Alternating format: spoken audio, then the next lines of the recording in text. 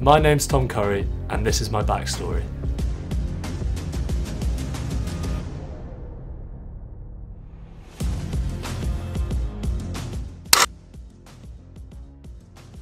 Yeah, this is nice. I remember there was a big group of like young people. Yeah, we were all like 18, 19. We came through like the under 18s, 20s together. We got Nick Ezekwe with his big afro, Joe Cock and Zing, obviously, me and my brother, and unders. So we had a really good group of young lads, which made it a lot easier for us. I got a phone call at like a family dinner, and I got a phone call from Dylan Hartley, the captain at the time, and he was kind of laying down the ground rules. I remember thinking this is going to be another level, but like when you see all the other guys and like mates, you know, having my brother in there, that made it a lot easier for me. But yeah, especially going into your debut, I think you can see it in my face there.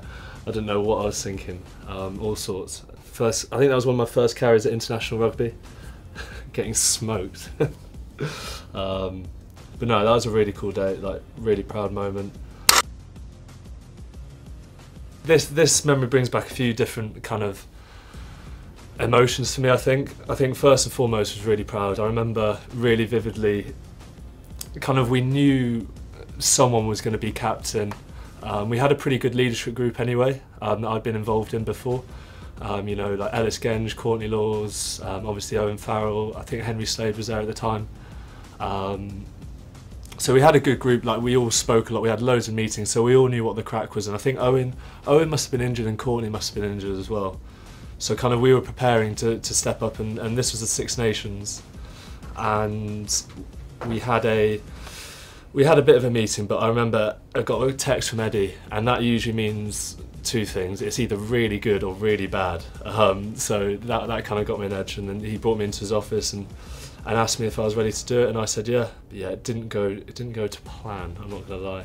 To be fair, it was doomed from the start, because I remember we were running out, and usually you have to like line up next to each other.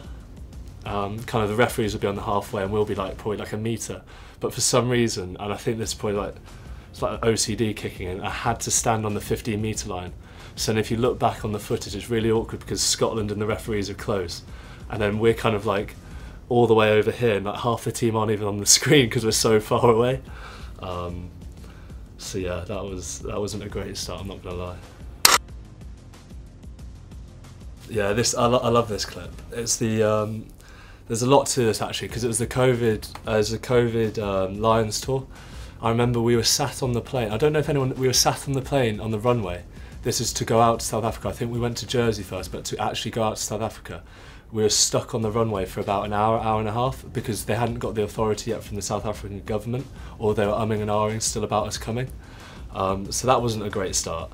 And then in Jersey, I was doing bench press with Carl Sinclair, and that was a big learning lesson, not to try and do bench press with the front rower, because I ended up pulling my pec. So I thought the whole thing was over, so that was a bad start. There's a bit of a theme with these clips. They all turn out well in the end. But yeah, I pulled my chest, so I wasn't able to play in, I think it was probably like the first 2 or 3 games. So I think this was my first ever appearance. I came off the bench, and I remember thinking, thank God, because before this game, the whole tour was almost cancelled. But to get a bit noisy about this clip, I remember it was a big work on for me. It was a big work on for me in terms of anticipating the ball. You get kind of in football, like Messi's really good at it in terms of anticipating the next play. You know, he won't necessarily run everywhere or sprint everywhere, but he will be in the right position at the right time. And I remember thinking, kind of adding that to my game. It's a bit like a scrum half, running down the middle and kind of anticipating the line breaks. As he goes, I keep sprinting with it up here, instead of usually I'd probably just stop and then set back over here. But I remember thinking, just like carry on running. Anyway, end up making a line break, and I just Forrest Gump it all the way.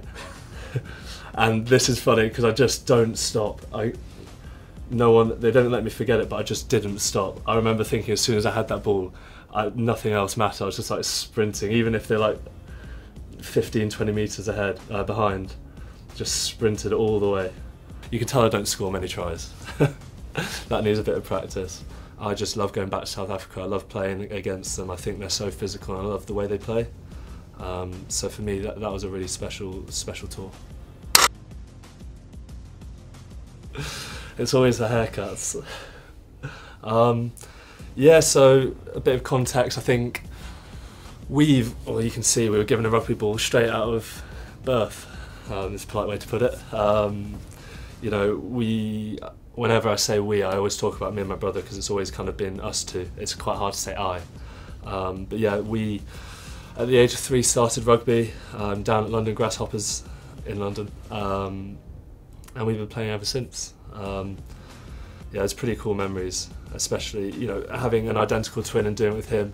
Our sister was very supportive as well. She tried to play rugby, that didn't quite work out for her. She got knocked out, I think, her first ever try, so she didn't give it much of a go. But yeah, we played football as well, as you can see. I think even with those haircuts, we were pretty fresh back then. Ben obviously cut his hair himself. But I remember our dad, he had to take us, I don't know if we were playing or we might just be training. Anyway, he took us, because they weren't allowed photos in these shirts. I don't know if these were like new city shirts or they weren't out yet, but anyway, they said no photos. So my dad, being my dad, and thinking he can do anything, he rushed us into the toilets and quickly got a little snap, and that's that. But yeah, it's nice memories. Oh yeah, me and my brother, we're way better now actually. We used to be hell to each other. We play a lot of garden cricket. Cricket in the garden, and we just end up locking each other out of the house if one of us would win, because we do a test match format. We got very into it, like a bit too into it, to the point where we had a ladder at the end of the garden, and we stick one of those cameras onto the ladder, and then it'd be like Hawkeye in cricket, like VAR, and if we'd do LBs, and if there was any doubt, this is how competitive it got, if there was any doubt, we'd refer back to the camera, rewind it and see if it was actually out. So that actually saved us a lot of arguing. But yeah, we were very, very competitive with each other. But I think that's kind of what's helped us out now. Like, we've dialed it down, and especially like playing professional sports now in the same position, like both being flankers, I think we help each other out a lot now. Especially early days when it was just us two in our year coming through, and there wasn't really many other people to speak to. We had our mentors and stuff like that, like the coaches, but I think to have each other to speak to and kind of talk about little nuances in the game, how we want to train, you know, we train with each other, we go to the gym, you know, if one go to the gym, the other would have to go to the gym. So we really pushed each other to the point where it's very healthy now, and I love playing with them. I think when we get to play together, I think it adds something. I think it's not telepathy? It's nothing like that. I get asked that a lot, but it's just, I think, because we've grown up with each other and we know what each other are like, and I think we help each other out a lot. So yeah, I love playing with them, as you can see here. The haircuts have got better. I'm Tom Curry, and this has been my backstory.